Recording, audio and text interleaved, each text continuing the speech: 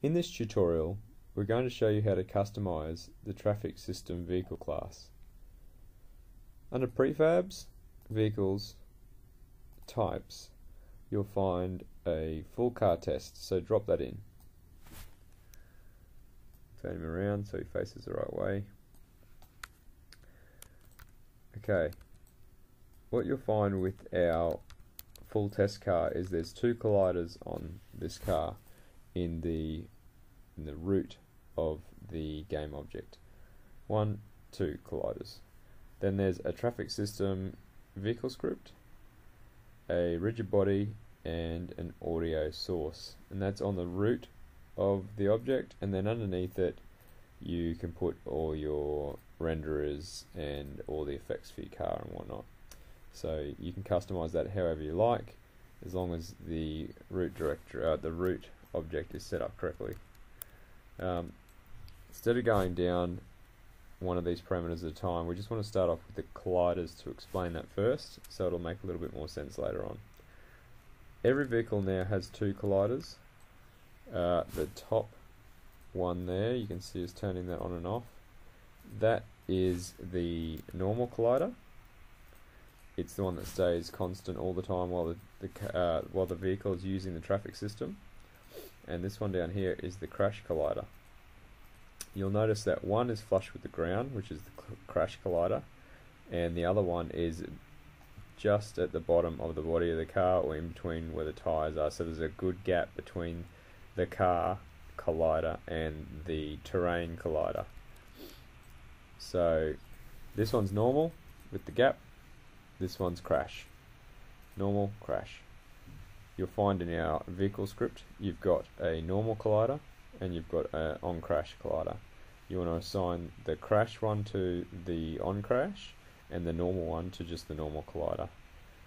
This is because when a vehicle is using the traffic system and navigating from point to point, it uses the normal collider with a fair gap from the terrain collider below, so that the vehicle doesn't get stuck on the terrain. And then when an AI car, when a player car runs into an AI car, it turns off the normal collider and switches on the crash collider, which is flush with the ground, so you don't get the car going halfway into the ground. The crash collider stops it from doing that. As the car only stays crashed for a few seconds, it then switches back to using the normal collider and continues on its way. That's the reason for having two colliders. It solves any problems where the car gets stuck on the terrain. Right, moving on. The next node is always the node that the car is trying to get to, and if you drop in your car like we have here, you're going to have to set the next node yourself. Let's find the next node, which is that one, and drop that on our script. So now the car is going to try and get to that node. If you use the traffic system to spawn all your cars, you won't need to worry about that because it'll assign the nodes required for each car to travel to.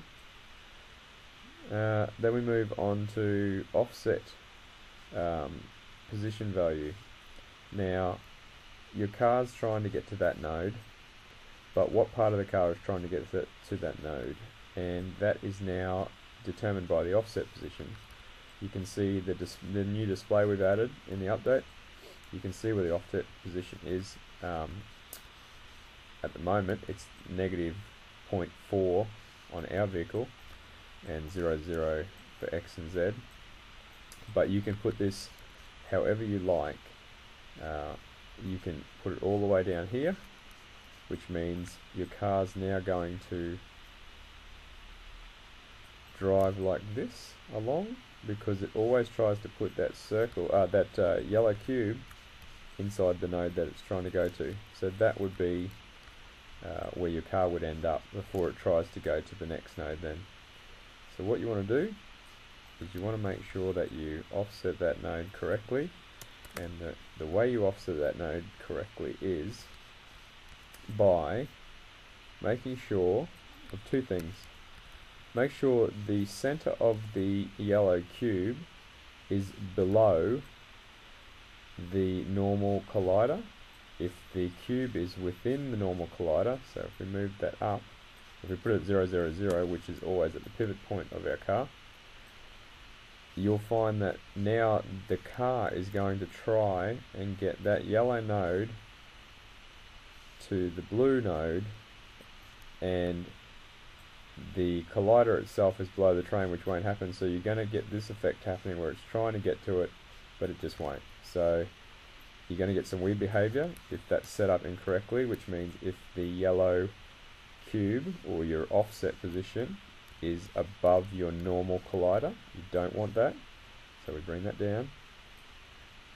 And the other thing to remember is to make sure that the center of that cube is flush with your wheels, so that your car will always appear to be driving along the road and it won't have any collision problems. So that's the one thing you want to set up correctly.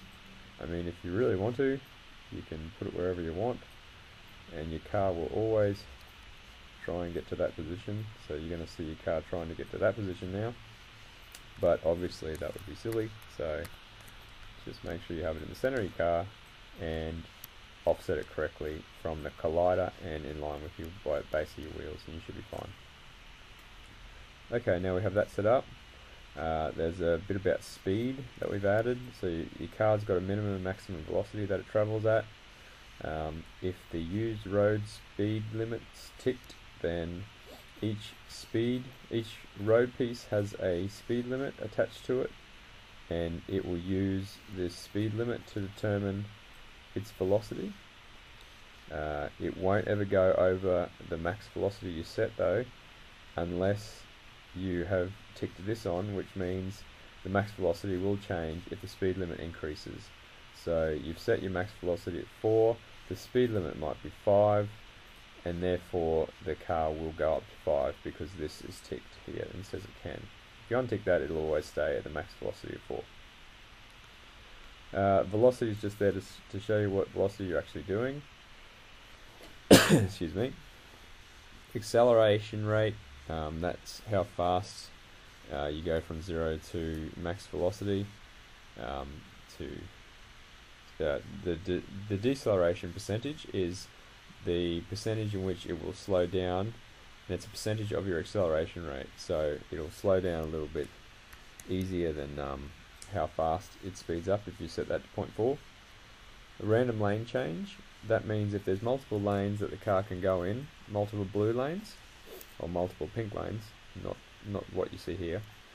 If there's multiple blue lanes and there's a random lane change percentage of say 100, you're going to see your car going from that lane to that lane to that lane to that lane, because it can at each node point randomly change lanes 100% of the time.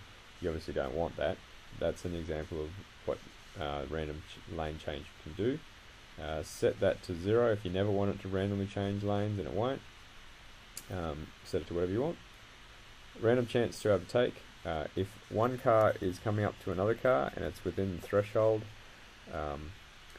it will decide whether it can randomly overtake that car or not if there's another lane free, and this is set to 62.5% chance of it overtaking the car in front of it.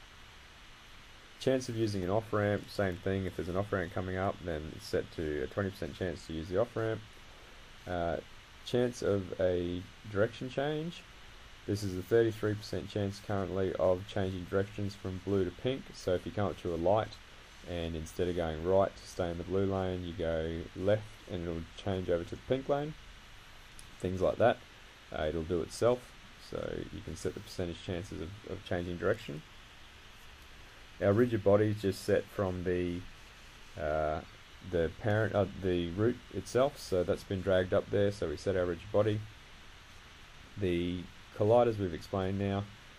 The lights, there's just a front and a back light, and all these lights are sprites at the moment, but you can do whatever you like. You can put spotlights, you put all sorts of things, because all it is game module that is being turned on and off, and they're set in these two arrays. Then there's blinkers. There's blinker speed, how fast it'll blink. Whether the front lights are enabled on start or not, or whenever. The wheels for the front, so there's two wheels that are for the front. and 2 wheels for the rear. We've added them into the arrays as well. The axis in which the wheels will spin at, you can set that.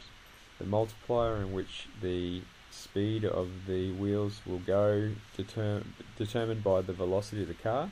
So you may want the wheels to go faster, so you can set that yourself to line up with the speed that the vehicle's going. Now we start to get into things about checking for other cars on the road. This is the vehicle check distance. So you see this round red sphere here. The check distance, everything's done by the pivot point of your car. So you can see the check distance. This is where it'll start to look within the sphere to see whether there's another car, whether it's going to collide with the car, and it'll slow right down. The radius of that can be changed as well. Usually the size of the front of the car is fine. Vehicle check distance array. This is additional check that we've added for version 2. You see the 2 red lines.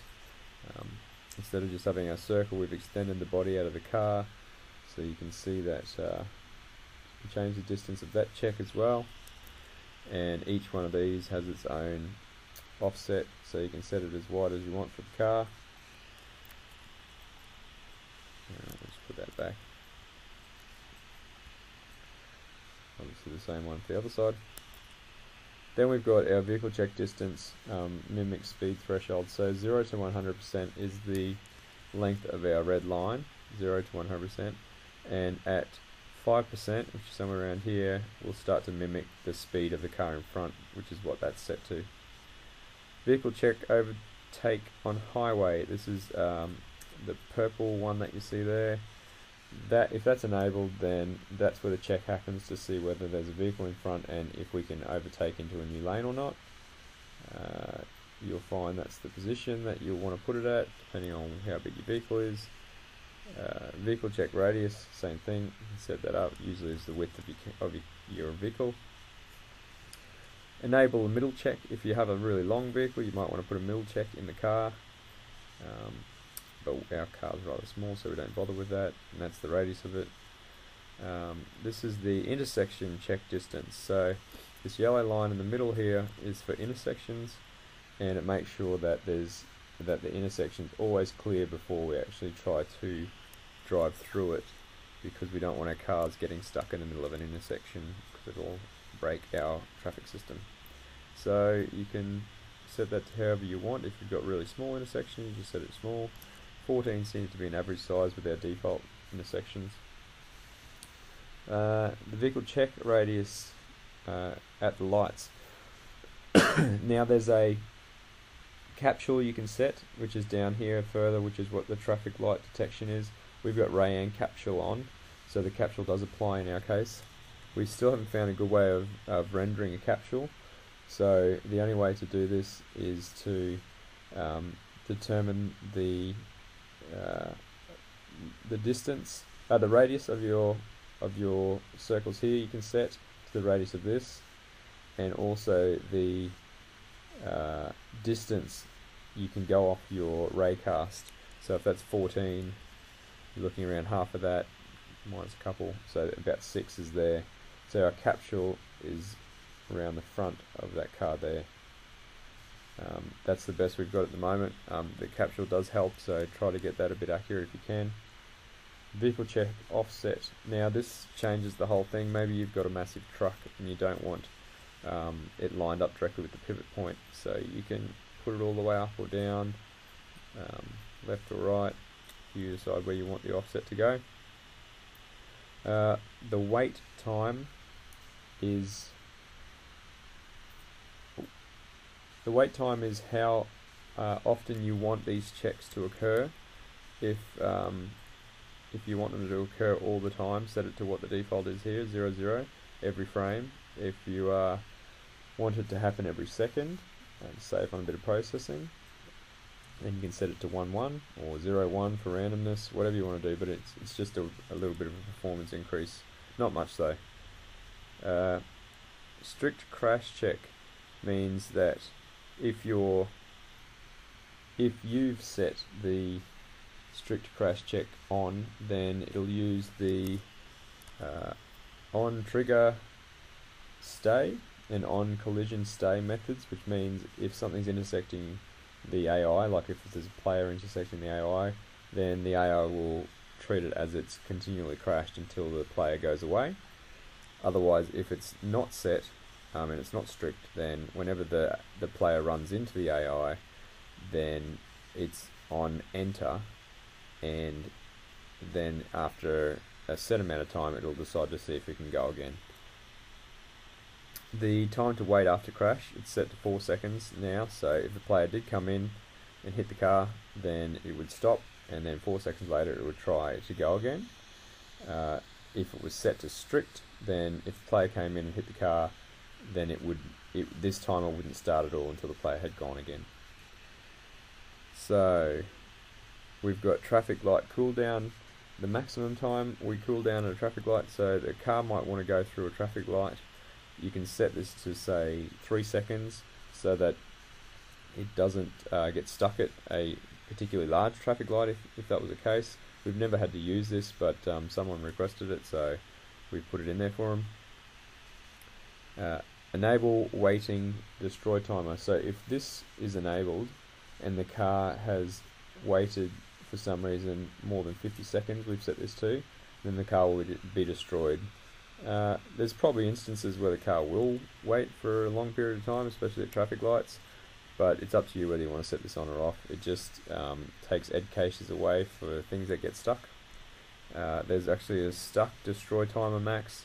This is if something really goes wrong and its velocity is not at 0 and it's not going anywhere, so it'll wait 5 seconds and then it'll kill the object itself. You can set that to whatever you want as well. Kill on empty path. If there's a node that's not linked up, the vehicle will be destroyed if this boolean's ticked. Then we've got our traffic light detection, so you can either detect with ray and collision, which is the best way to detect, but it's the most expensive. That's with your ray and your capsule collider, which we've set up before. You can do ray trace only, which will have different results. It won't. It'll only check to see if there's anything in the middle of the intersection using that ray trace. It won't check outside that, so there's problems with that as well, but it's cheaper. Or you can go with just the capsule as well. The best one is ray and capsule. It's not that much more expensive, so we recommend using that. You can go with none if you really don't want them to stop at all, and look for AI. That's the cheapest. Our audio source is in here, and it will be found automatically when your car starts, so you don't need to assign it, but you can. If there was a different audio source you wanted to put in there in one of these objects, you can as well. There's an engine default sound effect and a horn. You can put your own in there as well. That's all based around how far away you are from the audio source, but it all works. And it'll play the horn on crash, tick that on, and flash the lights on crash if you want that on as well. Rigid bodies, nothing special. We've got our gravity, make sure it's ticked off, because that'll only be handled when the AI or the player runs into the AI. This rigid body takes effect with gravity. And the audio source is how far away you want it to be from your car. And that's pretty much the traffic system vehicle script. If you've got any questions about it, make sure you send them over in the forums or email us, and we'll get straight back to you about it. Cheers.